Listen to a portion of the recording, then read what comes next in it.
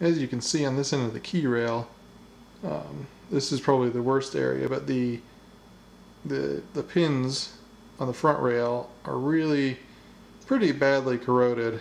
These ones on the end I haven't tried going over with steel wool yet. So you can see the bottom 1/4 inch or so of these pins has a lot of that corrosion. What might not show up so well in the video is actually how pitted and damaged these pins are. And so I think after trying to go through and polish these, and after trying to soda blast this key rail assembly, and seeing still how much staining and remnants from the mouse nest that was in my keyboard area, I think what I'm going to do is the next course of action is actually to pull all these pins out. And I think I'm going to go through the process to actually replace these pins with new ones that will fix the pitting and the corrosion issues.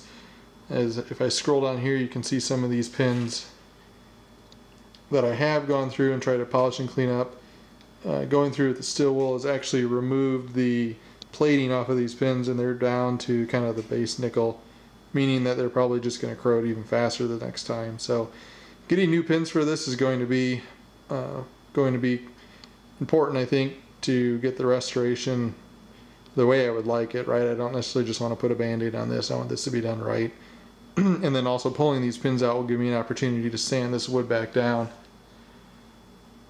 Sand the wood back down and get it clean again. So that's really, I think that's the plan for today. Is I'm going to take these pins, I'm going to put them in a bag, I'm going to save them for now. I've taken some measurements on them, but I'm going to save these pins and come back to them once they're, I guess, you know, just in case for measurements and whatnot. I'll save the pins, but the plan is to get new pins to replace these that are going to be clean and free of corrosion. Let's see if I can scoot over here to the balance rail pins as well. It's a very similar story. You can see the tops of these pins have a lot of corrosion on them, and those are actually where the key bushings are for the balance rail, like the key buttons. So what I found when I tried to take the keys out is the corrosion on top almost acted like a wedge that was trying to hold the keys in. And I can polish it clean again if I come down here a little bit. You know, these pins have been polished a lot more, but you can still see the discoloration where the plating is worn. A lot of the corrosion on top is worn off, but in reality these pins are just going to degrade faster. So replacing these all, I think, is going to be the way to go. So I'll cut back to a wide view and I'll show you what I do to pull these out. So I thought I would get a little bit closer and show you the technique I'm going to use to remove these pins. So what I'm going to do is I'm going to take a pair of vice grips, and it's kind of already set, but I'll adjust it here. What I'll do is I'll come down through here, and the keys slide on the sides of the pin, this side and this side. So when I take these off, even on the balance, even though these are round, the keys are really at the top, they're going on the sides. So what I'm going to do is I'm going to set the vice grip just on the top of the pin here. These will mar them a little bit, just a hair tighter, but just enough to get a little bit of a grip on it. And then what I'm going to do is I'll tighten this a little bit more. Once I get it where I want it,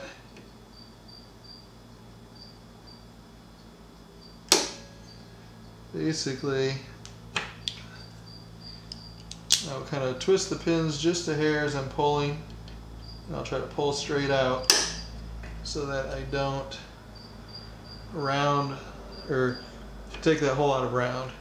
So it doesn't take a lot of force, they're just a little bit of a press fit in there. But if you get a grip on those, you can go through and pull them out. So I'll come through here and do a few more.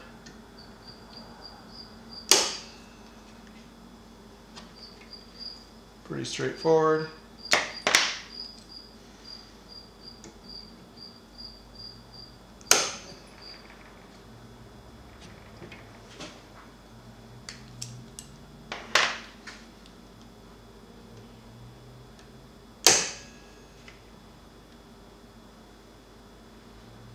And I'm not pulling with a lot of force. I could really yank on these.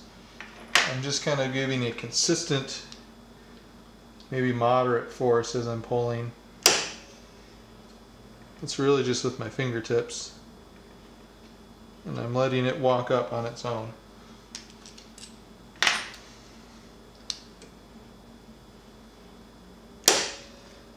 So I'll go down the line here and pull all these out. I'll do the same thing for the balance rail pins. I'll probably set that to a little bit of a time lapse, just so you guys don't have to watch every little bit of this. This one's a little firmer. There we go. So yeah, I'll go through and pull the rest of them out. You're ready to speed up.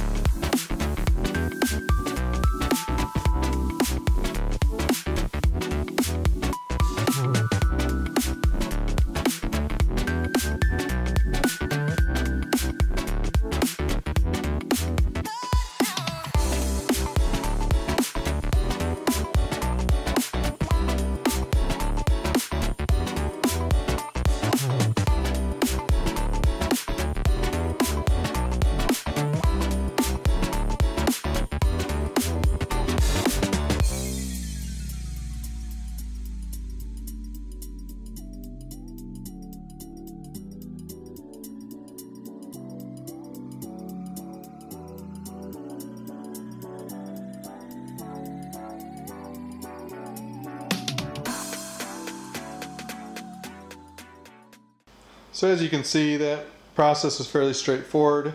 Just going out and taking all the pins out. Didn't take too long. I mean, it takes a little while just because of the sheer number of pins, but overall it wasn't too bad. Now I don't plan on reusing those pins, so I wasn't too concerned about damaging them, although I was careful to try to not to put on more pressure than necessary with the vice grips and to grip the pins on the opposite surfaces, perpendicular surfaces to what the key bushings would slide on, just in case for some reason I had to use those. Again, that's not really the plan, and I don't expect that will be, but never hurts to hold on to these old parts, just in case. You never know, just in case you would need them. So I kept them in the bag. The next step I really want to start working on is starting to sand. I got a lot of the soda blasting done, which took a lot of the surface grit off, but there's still quite a bit of staining, so the next step is I'm going to start to go through with some sandpaper and sand down the rails to try to get them clean.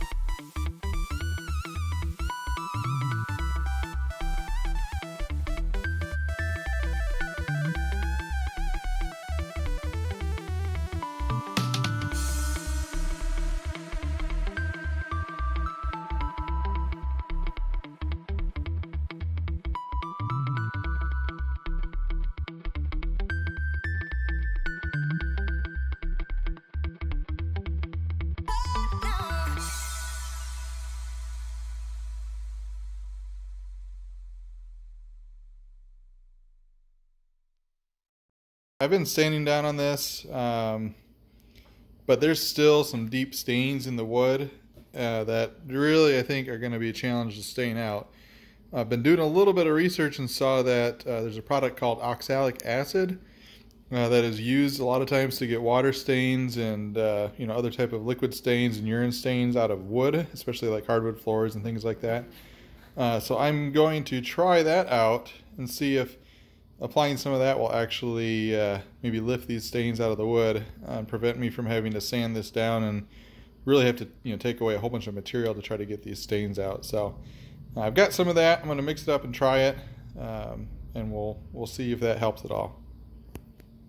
This is the oxalic acid that I bought. I got a little bit of it. It's a small container. Wood bleach is what it's called by this brand, but you can see the ingredient there. It just says oxalic acid. So you mix this with water, and the ratios are on the back. I don't need as much as it calls for, so I'm going to just try to mix it in this little cup of water at a much more smaller scale. But I'm going to mix this up, and supposedly if you just let it soak on the wood, it will take the stains away. So that's what I'm hoping for. So I mixed up the oxalic acid with water, and I applied it all over this key rail pretty liberally, and then I actually went through with the shop towels and placed them over the areas that were especially stained and put a little bit more on there so that it can sit without running off. So I'll let it go for a while, and I'll check back on it in 15 minutes or so, and periodically here as I'm doing other stuff in the garage, we'll see if it actually does lift those stains out. So here I just checked on this again. I probably let the acid sit on there for about an hour. I did a little bit of looking as it was sitting. I don't think I applied it right. I think my mixture was a little bit too diluted, as well as it was just a little bit, or you're supposed to really use hot water for that, and I didn't use hot water. I just used cold water out of the tap. And so I'm not sure exactly how effective it'll be. Obviously the area is still wet. It probably sat on there for about an hour or so, and then I let it set for another hour and a half. I've been in the garage doing stuff, so it's just been drying out. You can still see there's quite a bit of moisture there from the water and the acid mixture. Although it does look, in these areas that are dry, it does look quite a bit cleaner. So I'll check in again once it completely dries. You can see this wood in general is still pretty wet from the water, but those dry spots are they really are looking pretty clean. I think I'm going to end up doing another application, especially in some of these other areas are a little bit more stained. For instance, I think here in the middle, yeah, here it is. There's a little bit of a stain there in that area. So we'll try to get that out. We'll see how well it works over here once everything dries. So I'll let this sit probably for the rest of the afternoon and check on it again, and maybe if it's dried out later tonight, maybe I'll go through and do a second application of it with hot water and a much more concentrated mixture. I only put in maybe about a teaspoon to about a cup's worth of water, and from what I've seen, that's I could go more aggressive with it. So that's what I'll try. So this is after the coat dried. I'd say it's not perfect, but it's probably about 200 times better than what it was.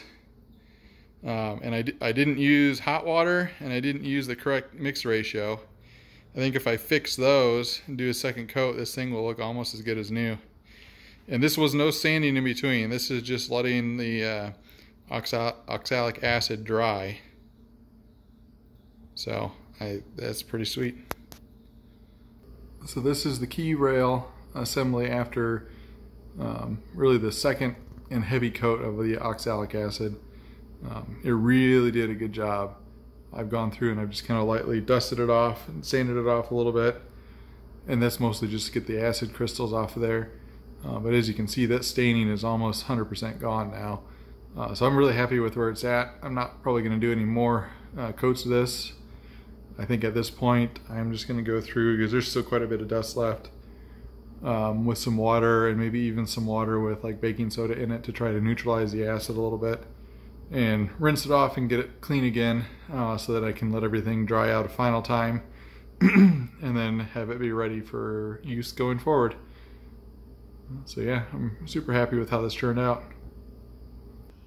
So I guess I just wanted to close the loop. It's been a couple days since the last recording I did. And I did go through and use the oxalic acid on this area so that we could really see how that cleaned up. And it did a little bit of work, but it didn't do as much as I had thought. I think primarily because I had put the orange oil on there. It had soaked into the wood a little bit and was creating a barrier for the oxalic acid. So what you see here is probably the best it's looked. And the reason it looks this good is because I actually went through and took my sander, my palm sander with some 100 grit paper, and just really went to town to try to sand out any of the darkness and get back down to fresh wood. And so that's what I did, and it really turned out really nice. You can see in this picture, you know, what this looks like and how clean it is. I'll pop up here on the screen kind of a couple before pictures so you can really get a chance to see what this thing looked like, you know, when essentially with what the mouse nest had done to it. So as you can see, this really just looks great. I'm super happy with how it turned out, and also the smell now is completely gone. So if I get right up close to it, it actually smells like, you know, fresh wood from a wood shop, rather than you know, standing within the same garage stall here and just kind of getting that whiff of mouse nest smell that was very strong with this piano before that. So like I said, I'm super happy with how this turned out. I think really this is a good point to leave off on cleaning up the key bed area. At this point, it's really going to start probably rebuilding the key bed with new pins and new felts. The keys are also cleaned off, and so those are at the point where I can start working on the key tops and getting those back in ready to go. Bushings and things like that will come on the keys as well. So I'm really looking forward to this area. I know starting off on this piano, there's a mountain of work to do. Picking one area and kind of focusing on that has helped you know, kind of keep me on track. So working on the keys and getting this key bed clean, you know, that's something here that, you know, is a relatively straightforward task. There's obviously lots of work involved, but it's been something that's probably you know, been a good area to start, at least for me on this piano. So that's where I left off here. I'll do one more cut, and when I come back I'll have the key rail assembly sitting there just so you can get a good final view of what that looks like now that it's cleaned up. Okay, so I just set the key rail in there. It's not screwed down or anything, but it's sitting in place. So again, you know, what a dramatic difference from where it was before. It really shows the difference, how clean it is now. And I'll pop up another before picture just so you can see, because this is really the state it was in. This side over here, this was really the worst. This is where I found the mouse skeletons, and this seemed to be the side that they had made their permanent nest in. The other side still had all sorts of debris in it, but it didn't really seem where it was their permanent residence. So this is considerably better than what it was.